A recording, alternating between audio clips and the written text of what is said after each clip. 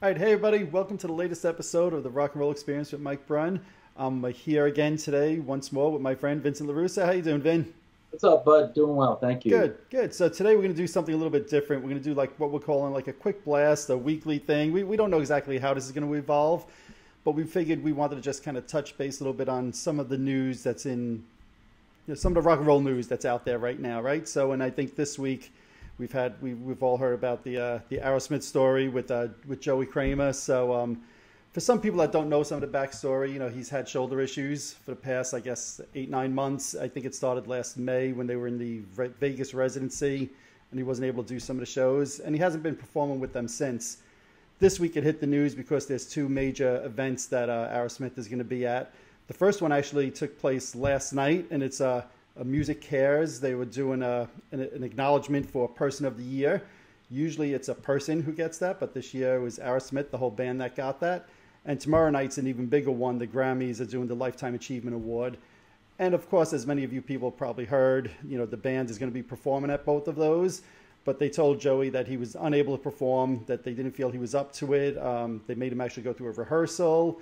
And they said that he just didn't have the power or the stamina to do the show with them, a couple of songs. So it's been a lot of news, and we figured, hey, let's kind of weigh in with our 2 cents on what we think. And Vin, I'm really curious to hear your point of view. You're a drummer, you're a bass player, a guitar player, a singer, a dancer, songwriter. So, what's your thoughts on this and them not letting him play? Well, first of all, I do none of those well, but my well, you're my in 7 or 8 thoughts are bands, so you must be doing something right. my thoughts are I got to go. Actually, I got my own audition, so I'll check you guys later. Okay, good, bye. Yeah, it's a good thing I have props on hand. That's right. Listen, yeah. First of all, if people know or they don't know, Steven Tyler, I think he was originally a drummer. He plays drums.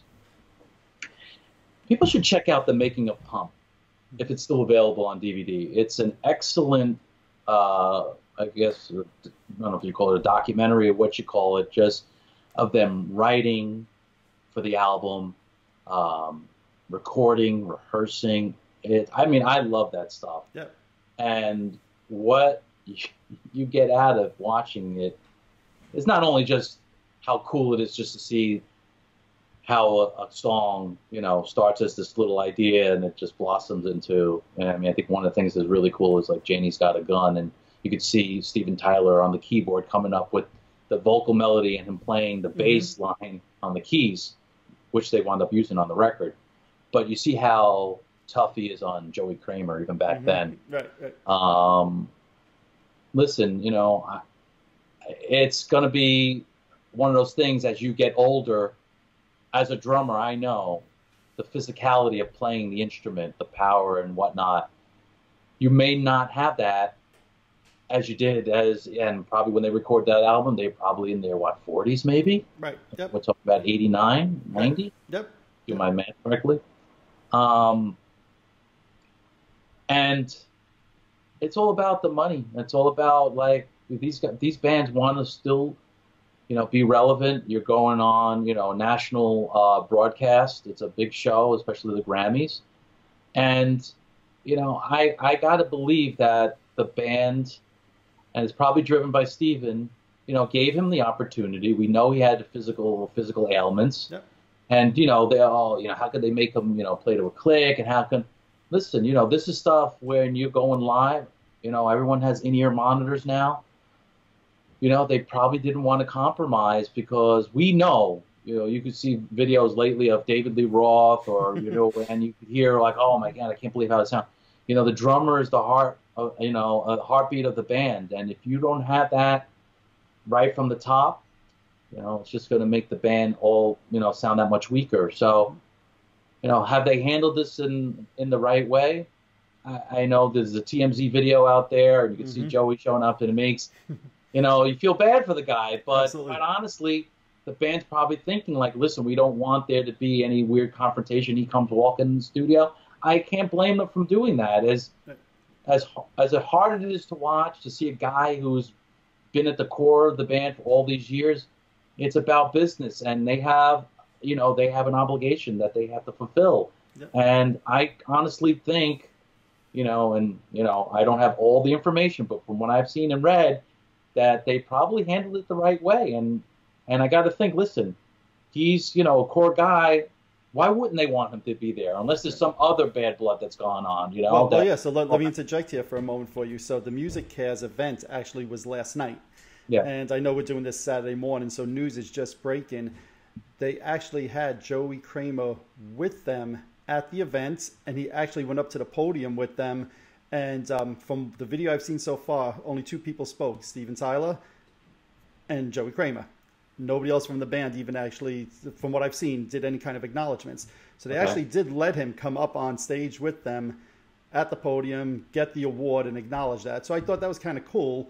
But when it came time for the performance, it was, all right, goodbye, off the stage, and they brought in their drum tech that's been playing with them the last 7-8 months. And I think they did 3 songs, Big 10-inch, Dream On, and Sweet Emotion. I think was the 3 songs that they did last night. And my thought is I hear everything that you just said, and it's 100% I agree with you. The guy's been in the band for 50 years. I can't imagine he has to rehearse, especially Dream On and Sweet Emotion, at all to get up on stage and perform. And a thought that I had, and now you're going to tell me as the musician, right? I'm not the musician. You're the musician. I'm the person who listens to music. I remember when I saw Fleetwood Mac 4 or 5 years ago, Mick Fleetwood was playing drums, and behind them and off to the side a little bit was a second drummer. Okay, and I took that to mean that Mick Fleetwood's getting up there in age. He just doesn't have the full stamina, the full power to play the drums, and they had somebody enhancing it. I also remember Peter Criss 4 or 5 years ago jumped up on stage with I think Rob Zombie, and they did God of Thunder, if I remember right. And Peter Criss played drums, and behind Peter Criss was a second drummer. So is it crazy to think that maybe they could have had Joey Kramer up on stage and a second drummer off to the side or whatever to complement it? Or is this just on a TV show and performances like this not really feasible, do you think? Well, I don't know how much control they have over that. I mean, they are Aerosmith, so I'm sure they could have asked the question, and maybe for production-wise and, having to move sets or doing whatever, I don't know. I don't know all that stuff. And maybe Joey didn't want to do that. Do we even know that was even offered to him? We don't know. Maybe to Joey, it's like, is it better not to be on the stage at all? Or is it better to be on the stage with somebody's at the back of you playing, like saying, look, he can't really do it, so I got to be back here. I don't know what's worse, Yeah, I'm trying to think if I was in his shoes, how I would feel about it, and I kind of still feel mixed about it. But to what you said, he showed up, he spoke. If there was really that much animosity with these guys, come on. He would have been there. And I think that just goes to prove that, it's a hard thing. I'm sure it's a hard thing for Steven and for might help me out. Joe Perry. Joe Perry. Tom Hamilton, the rest of the band, Brad Whitford. That's your old age setting in now. Yeah. So you still got it in the arms. You missed my Abraham Lincoln thing. I don't know why. But yeah, it's a tough. I played, I played with some gigs with some drummers who, when they start getting up in age and you start hearing some things and memory's not as good and stuff like that. And man, Steven seems to be he's a stickler, and he's he wants it to be as sharp as can be. And so. I think the thing that gets some Aerosmith fans is, and we've seen the videos of Steven literally falling off stage a few years back, and I think people feel a little bit like some people, hey, Steve's had his issues in the past, Joe Perry's had his issues in the past, and yet they work through them and they still let these guys perform all the time. It's a tricky spot because you said it before, the drummer is the backbone, and if he's off time even a little bit, the performance is going to be a train wreck, Especially, and I'm sorry, I didn't mean to go ahead. Put you on that thought. Who knows if they have any pre-recorded tracks going on? Right. And all of a sudden he misses a cue or whatever, and you have some sort of Milli Vanilli situation going on. Right. That's maybe they don't want to. I never even thought about that. Yeah. Maybe they don't even want to roll the dice with that. Yeah. They don't want to tell you that. Of course, and they never will. So I could say, well, we have these backing tracks, and Joey might not.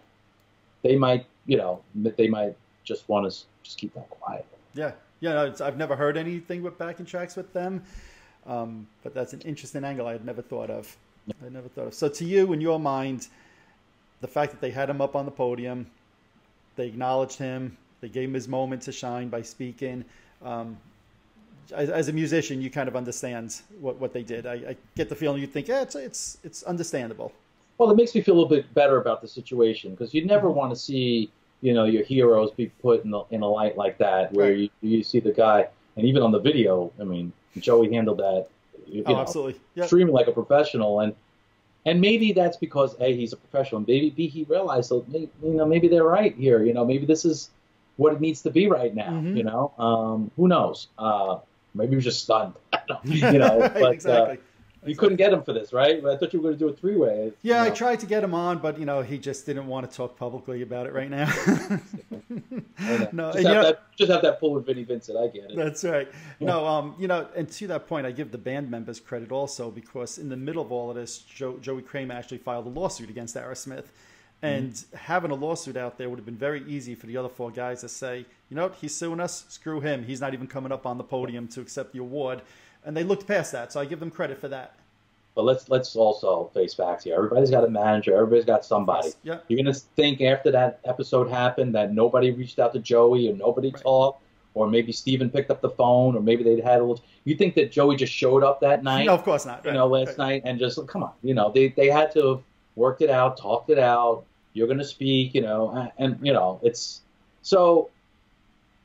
I think in the end, it's unfortunate that Joey can't do these two performances, and we just got to look to hope that moving forward he'll be in playing shape that the band feels he needs to be, and maybe quite honestly he knows he needs to be in.